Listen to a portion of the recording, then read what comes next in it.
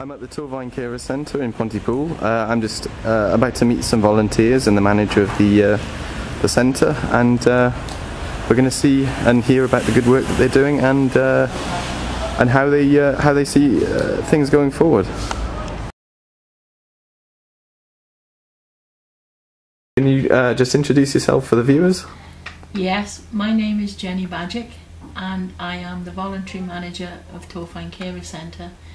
I've been a carer myself for the past 42 years, and my daughter has quite profound disabilities, so I know what it's like to be isolated and to be on your own basically, with nobody to talk about your problems with. Social workers do a great job, but they are always concerned about the people that they are looking after. They always ask you how the person is that you're looking after, but nobody ever asks you how you are. And my aim for about 20 years was to find a building that I could open and bring carers to, and it would be our own place, and we'd be able to discuss amongst ourselves things that were happening in our lives, to ease the isolation you feel, to be able to signpost people to services that they actually need, and to make life generally a little bit easier. And I think that is what we do here. We're situated in the centre of town. It's a very pleasant place to be. It doesn't feel intimidating. There are no clipboards here, no suits. It's just carers caring for carers, and it's run on a voluntary basis. All my helpers here, we're all volunteers. They're either carers or ex-carers, and we offer a really good service.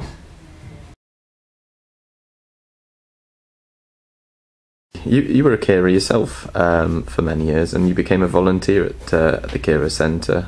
Would you mind telling us why? Well, I started coming to the Carer Centre in 2005 when I became a carer. Before that, I was unaware that I was classed as a carer because I was just a mother. My son unfortunately died in 2008, and I was so impressed by the work that was going on here, I decided to continue coming here, and I've been a volunteer ever since. I really enjoy coming. There's a wonderful atmosphere here, and everybody is sympathetic with new carers when they come in. Stop. That's all right. Thanks, Wendy.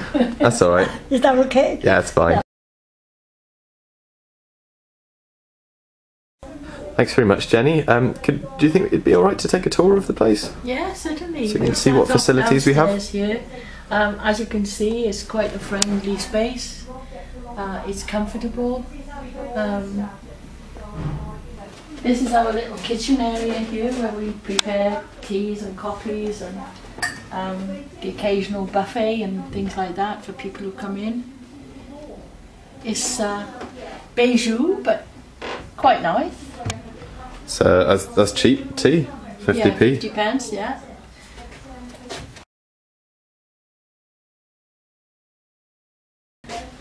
This is Peter. He's been with me Peter. for quite a number of years. He's my meter and greeter.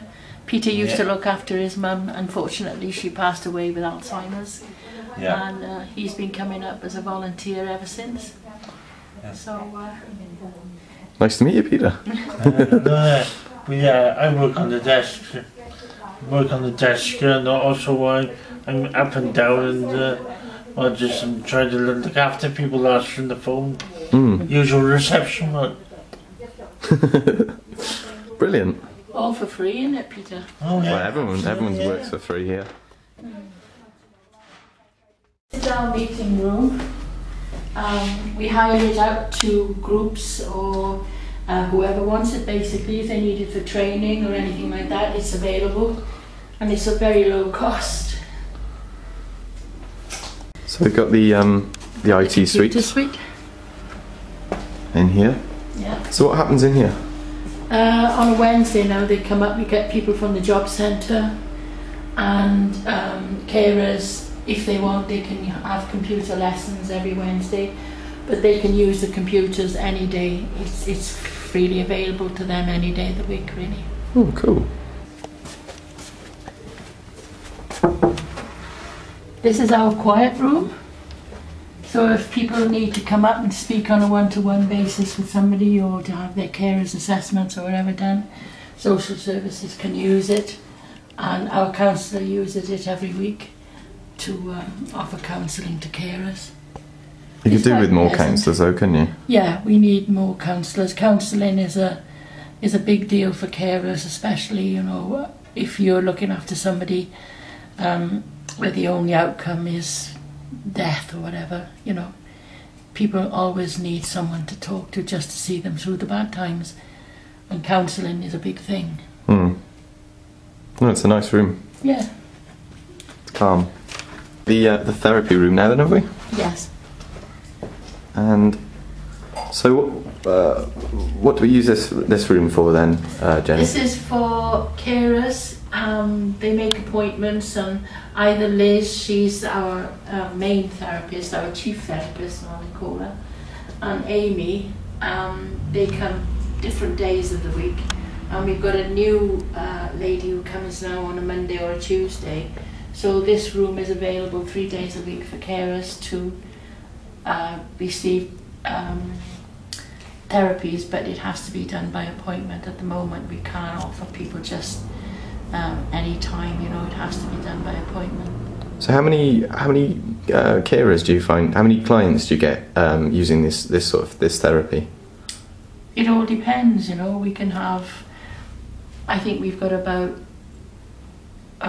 coming up to 70 people on our list who've taken advantage over the last couple of years, but it is growing all the time. But because each session takes about an hour, you're limited to how many people can come in at one time. Yeah.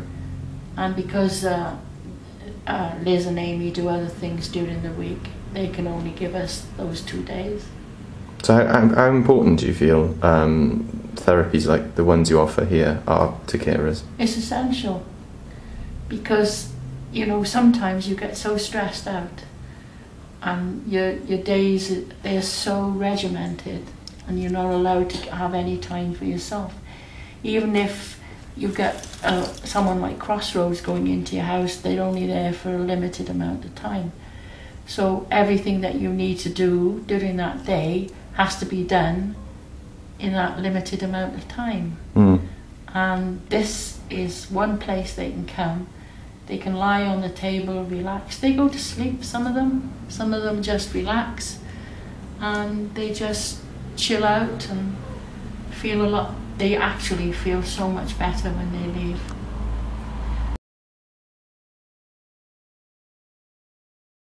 Hi. Could you talk through what treatments you offer here in the Carer Centre? I could. I work here on a Friday and Amy works here on a Thursday, and both of us provide massage, aromatherapy massage and reflexology. Okay, so from a carer's perspective, I'd like to go. From a carer's perspective, how important are these therapies to, in improving their general well-being? Well, from the feedback that I get, for some of our carers, it almost seems it is vital for them. When they come here, they have an opportunity to, if you like, step out of their everyday routines and come into an environment where we are solely there just for them, and for them to feel just a little bit pampered, if you like. And there hasn't been one person so far who has gone away feeling either disappointed or any of those feelings. The response has been very, very positive, and as I say, for some of our carers, they see it as a lifeline, and wait for them, sort of anxiously wait for the next treatment. Well, yeah, it's an important thing. Me time is an important thing when you're a carer, because obviously a lot of your time is dedicated to a loved one, another person, and so often they find very little time for themselves. Absolutely. So yeah, this sort of treatment is it's fantastic. Crucial for some people. Yeah, it's a real pick-me-up. Definitely, definitely.